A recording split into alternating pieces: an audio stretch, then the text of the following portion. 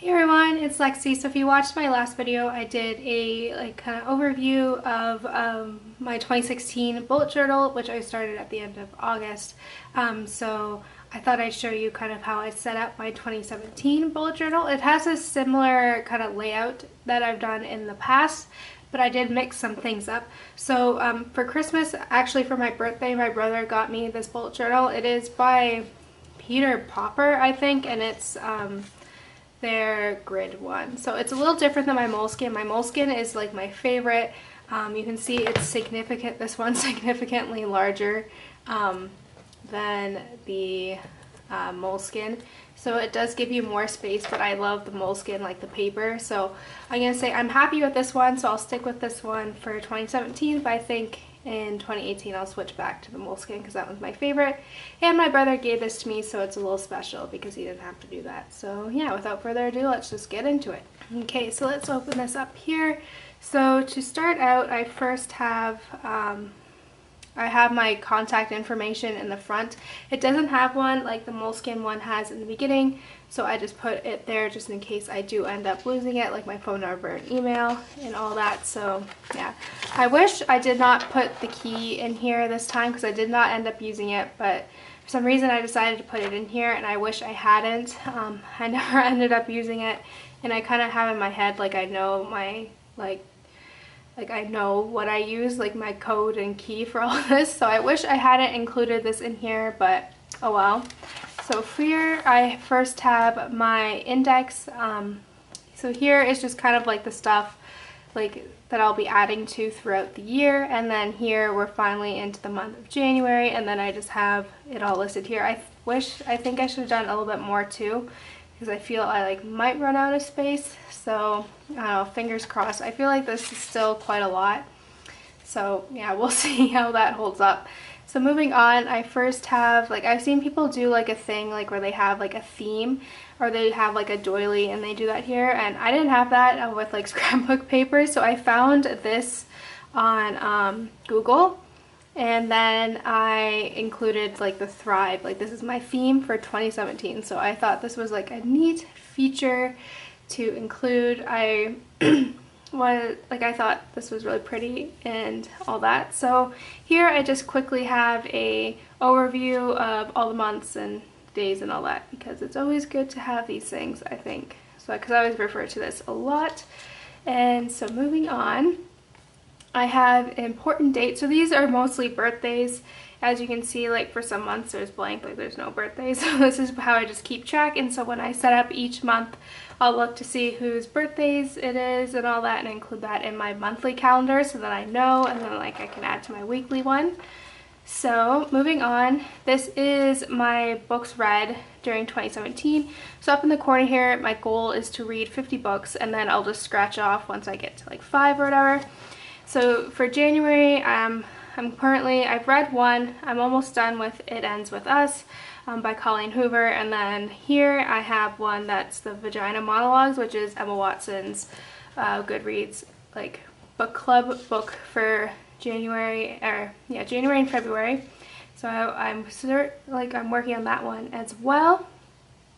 So I really like this because then I can keep track, and if I like the book, I'll put a heart next to it, so it's easy when I do my 2017, my favorite books of 2017, I know. So here I just keep a number of how many that I've read, the title, how many pages, and then the rating. So then I can easily keep track of that when I do my monthly wrap-ups and all that.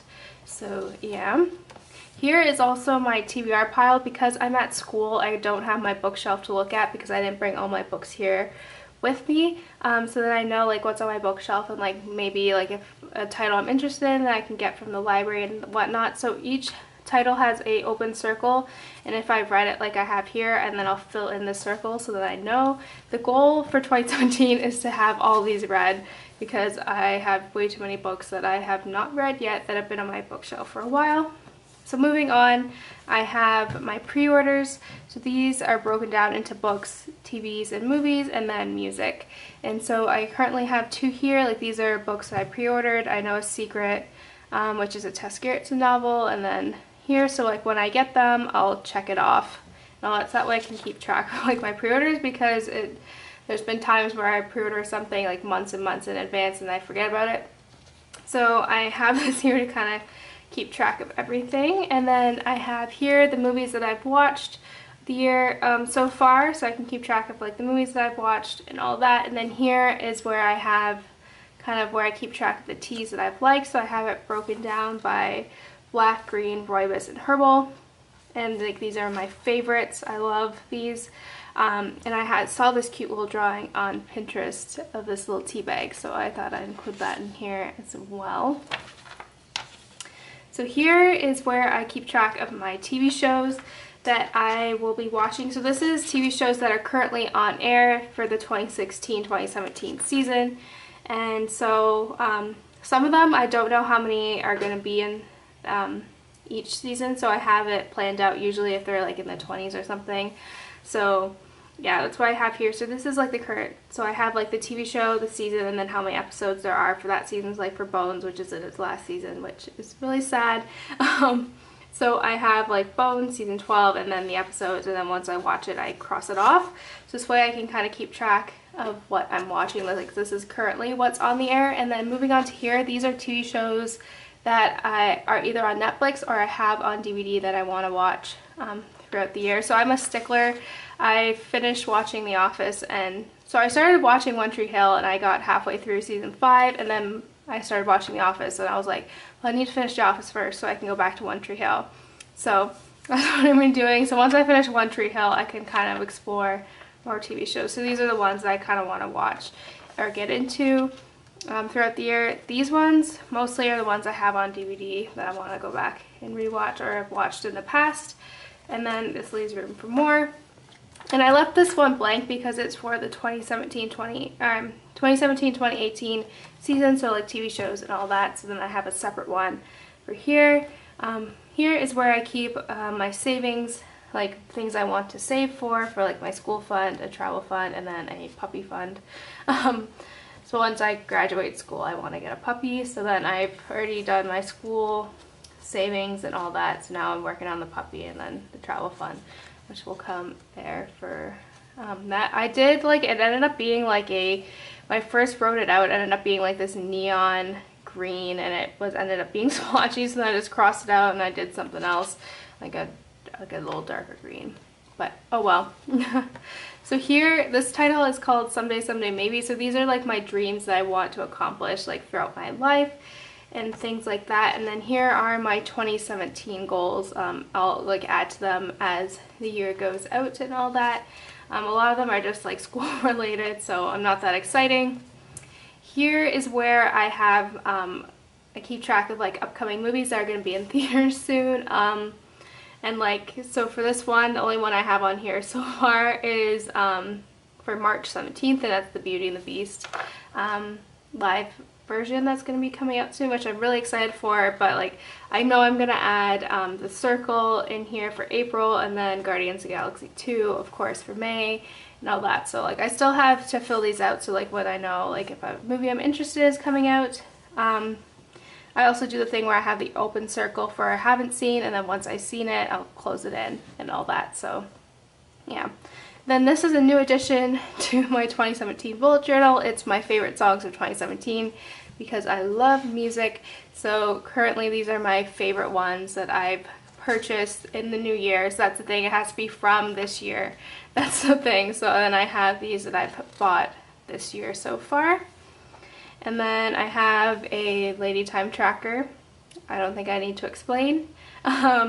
And then also like my weight goals, like what would be a healthy weight for me, and then how far I go and like the goals. So I've already started off the year to a good start and all of that. So yeah, so that's the end of like my yearly things that I keep going back to. This is like typical for what you'll see for like a monthly spread for me. It starts out with the month in this grid form, and then I'll put important things that I can look at a glance, like monthly things that are plans, like my first day of school, like when I don't have class and all that. So like when I have work and all that. So yeah, here is where I keep my habit tracker. So here is like I keep track of my habits. So it's 8 hours of sleep, wake up by 8, homework, drink tea, no spending, reading, take weight, upload a YouTube video, meet the people, which is like go out with friends, call home, and then be bed by 10. So I think it's interesting to see how it fluctuates, or like my patterns that I always stick to.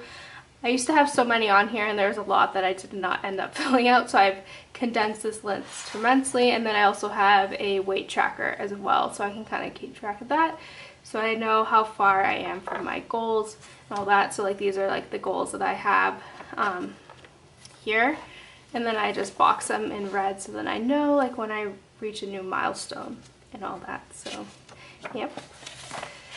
So moving on, I then have my monthly goals, like things that I want to accomplish for the month, and then memories. Haven't really had any memories so far. I think I'm going to go to the movies on Friday with some of my friends, so I'm going to put these ticket stub here. That's what I've been doing with my ticket stubs. All that. I also have a spending log, so it's like the date, the store, the items, if I've used cash or credit card, the cost, and then the total balance. I think this is a good thing to keep me on budget. I actually don't spend that much, like go out mostly, it's groceries, so yeah. And then here, this is a new addition as well, where it's my YouTube upload schedule. I have two main accounts. I have a booktube account and then a guitar tutorial. Everything's linked down below if you're interested in all that. But yeah, these are the ones, like the date that I want to upload everything, and then what each video will be. And yeah, so I do it in pencil because I do change my mind on like things that I want to do a video that day, so that's why I do it in pencil. And then once it's uploaded or scheduled, I will cross it out. So I think this is a really good way of keeping track of all my uploads, because I will be doing, like, one of my goals was to upload 3 times a week. So yes, so this is basically what my typical meal plan was. This worked really well for me last semester in terms of like meal planning and leftovers and all that. So up here in the corner I have the month, and then I've highlighted the days that this meal plan will cover. I have like a little quote, usually it's from a song, and then I just have it here. Then I have, furthermore, I have it broken down by day, so these are where I keep day specific things, like if there's tasks I need to do. This was my first week of classes, so there wasn't a lot going on. And then just here I have it broken down for like my meal plan, so it's breakfast, lunch, and dinner, and then I just keep everything in here. And then I also have a grocery list, or things that I need to get, that I need to remember to get next time I go grocery shopping. Here is where I have my spring semester schedule. So I have it broken down by day, and then I have it broken down by class here in terms of like the teacher, their email, and then the office hours. And this is really useful because I always forget their office hours. And here they're all in one place.